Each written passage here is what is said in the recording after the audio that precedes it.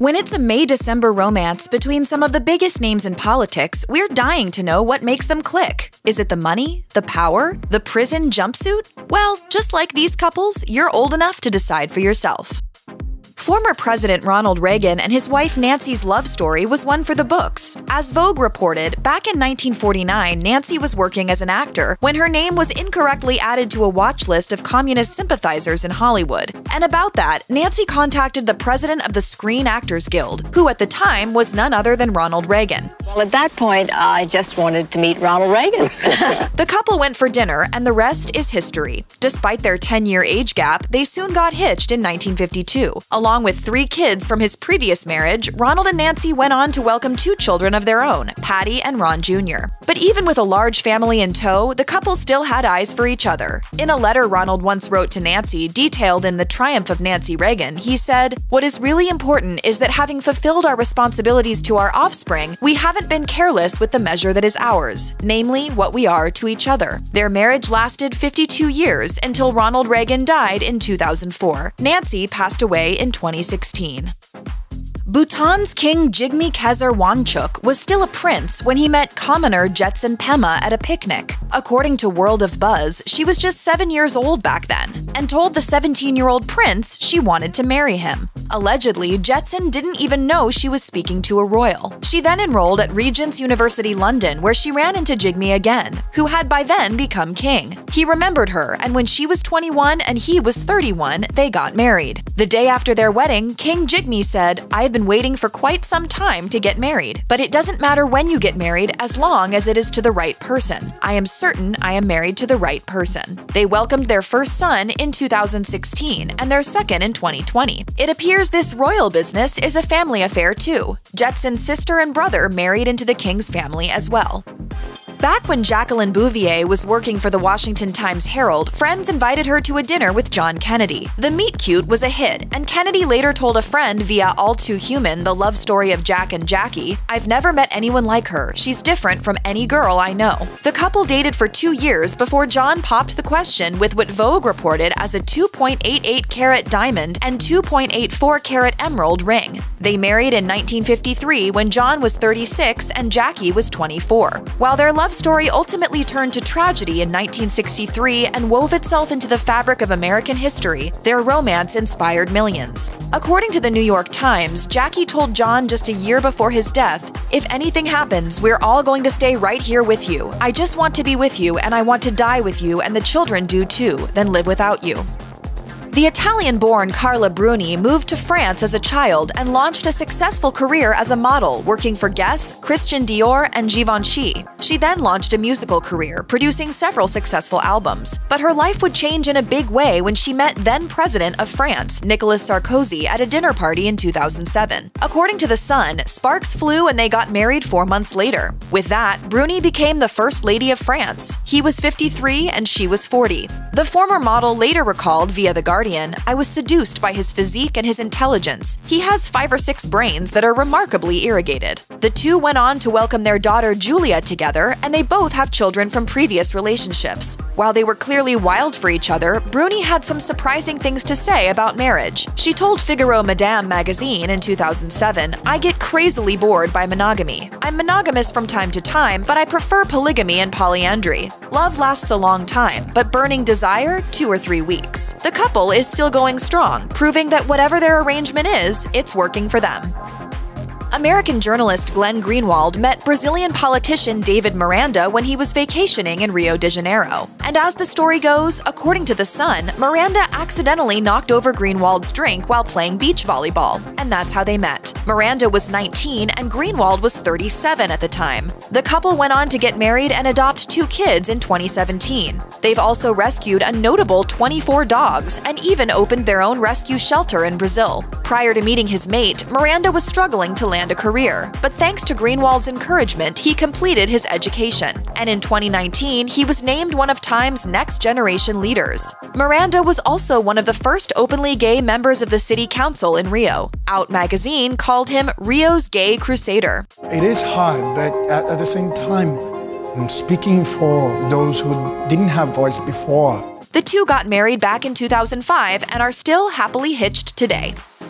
Donald and Melania Trump met at a party in 1998 when Melania was 28 and Trump was 52. As the BBC noted, when Trump asked for her number, Melania shot back, "I am not giving you my number. You give me yours and I will call you." We had a great chemistry the first time. We've had great chemistry ever since. They were married in 2005, where the bride wore Christian Dior. When Melania became the First Lady, there was a movement centered around the hashtag #FreeMelania. But as time went on, it became clear she didn't need help from anyone. Author Mary Jordan described the couple's unique relationship, writing in her book, The Art of Her Deal, "She's the first call he makes after a speech or a rally because he trusts her. He doesn't trust many people, and she watches on TV. So they have a very unusual relationship, but there is a bond there. He's got his own life, and he spends a lot of time apart from her, and she's absolutely fine with that." French President Emmanuel Macron and his wife Brigitte do enjoy a notable age gap. But in this case, she's 24 years older than him, and they've been happily married since 2007. In 2017, when Emmanuel was the frontrunner in the French election, he was 39 and Brigitte was 64. The Washington Post noted that women in Paris were thrilled, with one saying, "It's normal to see men with younger women, so it's rather great to see the opposite." Brigitte had once been a drama teacher at Emmanuel's high school. Back then, she was married with 3 kids, and Emmanuel was just 15 at the time, according to The Sun. His parents sent him away to school in Paris when they saw a budding bond between him and Brigitte. Years later, though, the couple connected.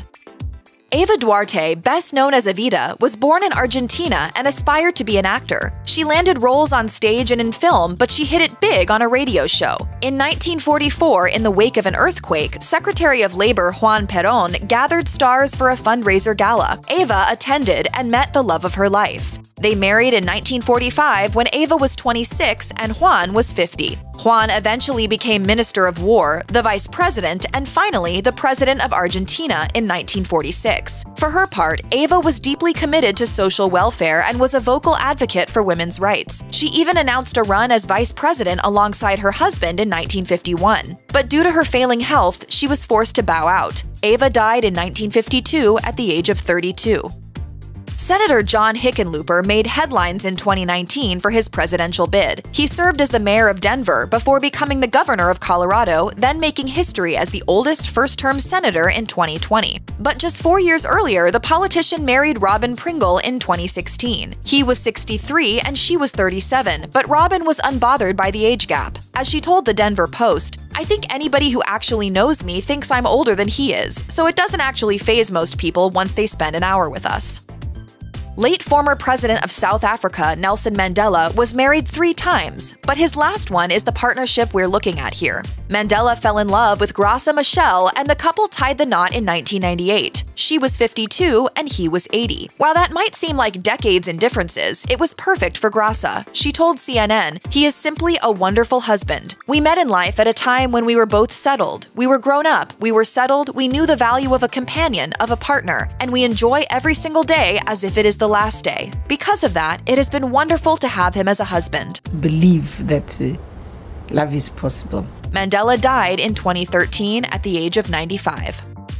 Then Vice President of Brazil, Michel Temer, became the president in 2016 after the impeachment of former President Dilma Rousseff. But he garnered even more headlines for the 42-year age gap between himself and his wife, Marcela. Michel was 60 when they started dating, and Marcela was just 19. They married 1 year into their relationship and have been happily hitched ever since. Marcela even has a tattoo of Michel's name, according to CNN. But when Michel became president, the situation got tense for the couple. Rousseff was being impeached by a predominantly male Congress, and the Brazilian press, including outlets like Veja magazine, lauded the incoming First Lady Marcela as a, quote, beautiful, demure housewife. Media coverage slammed the first female president of Brazil and praised Marcela, sparking international outrage. While the two women arguably occupied much different roles within the political realm, Brazilian activist Sonia Correia offered her opinion on the disparity within the media narrative, telling the world, "This is to contrast Dilma Rousseff. This is how Veja aligns with many of the guys that have taken over power at this tragic moment. Part of them are very happy with the idea of returning women to their natural places, so to speak." Former governor of Louisiana, the late Edwin Edwards, and his wife Trina were 50 years apart in age, and they met in a rather unique way. According to The Advocate, Edwin was in prison for racketeering charges, serving over 8 years. Meanwhile, Trina had reportedly discovered a biography about him and read it cover to cover. He recalled to Fox News, "I was in the last year of my prison term, and after she read the book, she became interested in my career and asked to visit me. And I arranged for her to visit me, and after that we got to know each other well, and she came to visit me every visiting day thereafter." Once he got out of the pen, the two got married and welcomed their son Eli in 2013. They even went on to star on their own reality show, The Governor's Wife, which ran for one season. The fair maiden in this story is me. I'm the governor's wife. As Trina recalled to Fox, the reality show follows us from the time we decided to have a child. We went through the IVF process, so it follows along with the IVF process, and I think the season finale is actually when I gave birth to my son. So it follows the entire pregnancy, which was pretty rough. Edwin died in 2021 at the age of 93. According to The Advocate, he left his 4 older children from a previous relationship out of his will, bestowing all of his assets upon 8-year-old Eli. As his biographer Leo Honeycutt noted to the outlet, Edwin's love for Eli was off the charts. The kid loved being with him, joking and laughing. That probably kept him going as long as it did. Check out one of our newest videos right here. Plus, even more Nicki Swift videos about your favorite politicians are coming soon. Subscribe to our YouTube channel and hit the bell so you don't miss a single one.